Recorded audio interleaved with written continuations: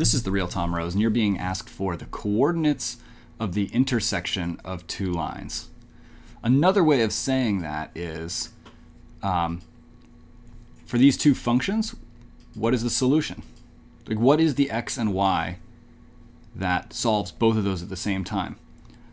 So this simply becomes a system of equations problem. We have x plus 2y equals 5, and we have 2x plus 3y equals 2. And the question is, what's the solution?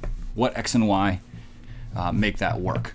So similarly to other linear combination questions, one of the things we can do is multiply these equations so that we can combine them and one of the variables will be eliminated. So let's multiply the top one by 2. And you'll see why we're doing that in a moment. So what we'll end up with is 2x plus 4y equals 10. Right? I just took the 2 and multiplied it by every term. Now we have two equations, two variables, and one of the equations, in one of the terms, the equations have the same value for that term. So we can subtract one from the other.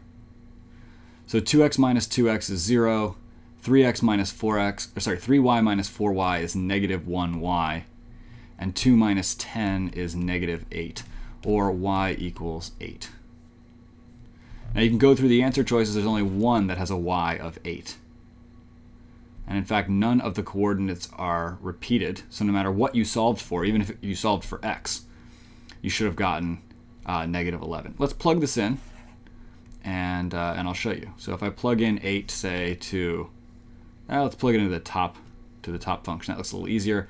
X plus 2 times y equals 5. We'll get x plus 16 equals 5, or x equals 5 minus 16, or x equals negative 11. So there you go. We solved for y and x. You didn't have to do that, but we get double confirmation that we have the correct answer.